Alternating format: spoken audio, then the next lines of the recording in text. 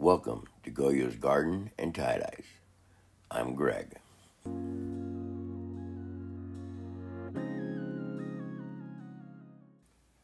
Alright, today we're doing a 56 by 56 tapestry. It's been folded in half and folded in half again. And I'm going to mark out to where I'm going to fan fold it at. I'm actually going to mark it out in two spots. Kind of keeps you in line, because you can just do the one line and then not end up right on the corner. So this kind of helps in the long run. And we're just going to fan fold it up. I've been trying to just do one continuous pleat, and that takes a little time. And I'm just going to work the pleats in, and I'll just let you watch, and I'll be back.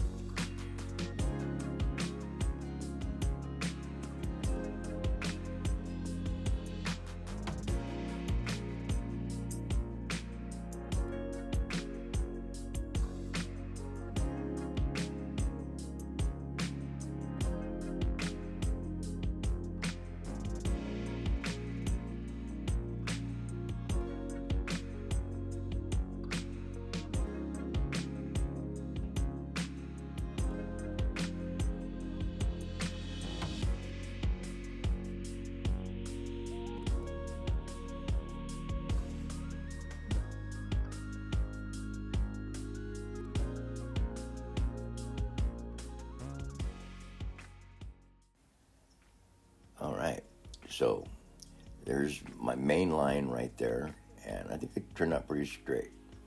But I'm trying something a little different this time. I usually rubber band it off first and then put on the sinew. Well, I'm going to save this line here and then just work towards the right, towards the smaller pleats first, get those out of the way. I usually do the larger pleats first and then save the hardest part for last. Well, this time I'm going to do the hardest part first. So I just did a slip knot on this just to hold it in place.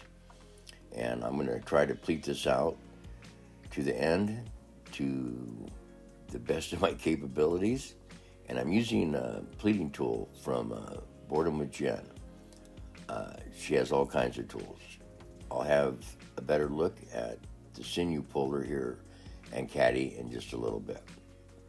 But I'm just going to try to work this the best I can and strap it off as I go. When you're doing these types of fan folds and you're going to incline ice dye, you don't want the sinew cinched down to a white knuckle.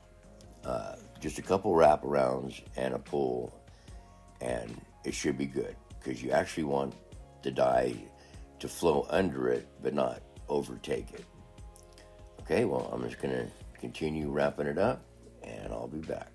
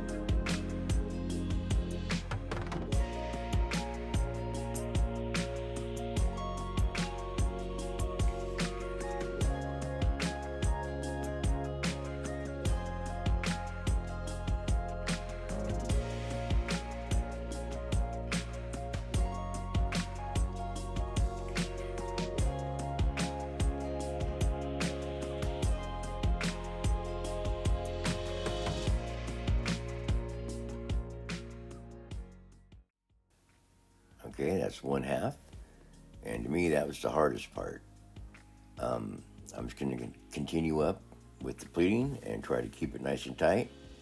But one thing I noticed right now is I should have went another sinew wrap at the tip of it down there. You'll see at the end, we've been trying to figure out how to not just have a big old round circle there. Actually, Scott and Steph just did a live feed. Scott from Rad Dyes and Steph from Belladonna Dyes. I'm sure you all know them just fine. But just was one of their topics on their last live feed. And for some reason, you tighten down at the end there just a little bit too tight, and you get your sinew lines. And that's what we're not trying to get. And I really need to remember that even though it's maybe a ½ inch or so, the tip of it, when you open it up, it's about 3 inches. Yeah. So we're going to try to figure something out here. Or just remember to make it a little bit smaller. And here I need to reload my sinew puller, and this is the Caddy from Boredom with Jen. It makes loading your sinew puller very, very easy. A couple of things. When I did the slip knot in the beginning, it wasn't tight enough, so I definitely have to reload my puller. And this makes it very, very fast. I didn't load too much of it on there because my battery started dying. But anyway, you'll see how it goes. She has some great designs. I really love mine. And she also makes the pleating tools that you see on the left there. It makes things very handy. That's Boredom with Jen. And I'm sorry, it's new. It's Shop Boredom with Jen and her husband, John. All right, so it's a good tool to have in your arsenal. So, like I said, I didn't cinch this one down tight enough. I just did a slip knot to hold it in place and never finished it. So, I'm just going to strap that one down. And the one next to it, because it came kind of loose, I guess because I just added one slip knot on there. So, just about done with that. And we'll move on to the dye table. And the dye we will be using today is from Happy Cat, and it's Black Magic. I know the bottle says sea glass, but I didn't have any more bottles, and the sea glass was empty, so we're using it. I have in this batch here, I have a 2:5 ratio. That's 2 teaspoons of soda ash and 5 of dye. I do that just so the soda ash helps break it up, and with that amount in my bottle, I can get several tapestries done, and maybe even a shirt. It goes a long ways, and will still hold the brightness of the color. So, one part I didn't show here at the very tip, I don't know how that got edited out, but I added a little bit of liquid yellow dye to it. I was thinking, okay, it's gonna kind of pop there in the center. I should have did that last. I did it, and then, of course, it's a smaller angle right there, so the dye kind of backflowed a little bit. So it's a mixture of yellow and black. So, and this ice is not from my ice machine. I had it turned off since the end of April. And I went out and forgot I had it turned off. I'm glad I did. But I checked my freezer because I froze a bunch of it. And this is actually the last store-bought bag I had. And so I just wanted to use it up, get it out of the way so I could put on the good ice that the ice machine makes. So I actually had to come back and do another round of ice on it. And also, when I added the dye to it, I just did the sinew lines. I was going to use another color when I did it and spaced it out. And I just did the sinew lines because somewhere in there I decided I was just going to do the black magic only. So after the first layer of ice melted, I added a little bit more to where there was no dye in between the sinew lines. And this is my dye table where it's set for 6 hours before I added more dye and more ice to it. And here we go. I like the black magic. It's orange, yellow, teal, a little bit of black, a little bit of gray, kind of amethyst looking. I really love this color. I wish I would have done it right the first time with the dye application, because I know adding it to the second round of ice kind of mucked it up there in the center of it. But I'm really happy with the way it turned out.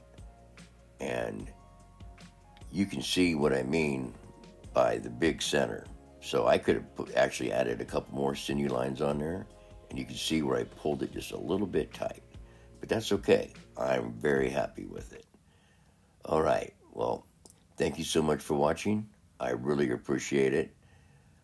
If you haven't subscribed, please subscribe. If you liked it, hit like. And if you want to share it, by all means, please do.